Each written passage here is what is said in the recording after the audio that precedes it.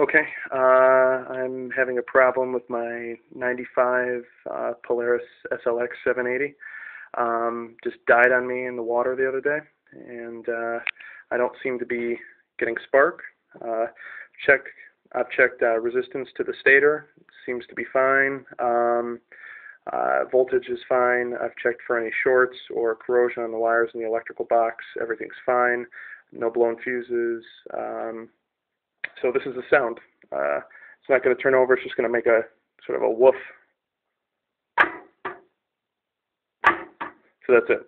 So no spark on any of these, and that's with the drive shaft actually pulled out. And here's the impeller and the drive shaft. Everything looks good. So there's no obstructions. That's it. So if you have any advice, I appreciate it. Thanks, everyone.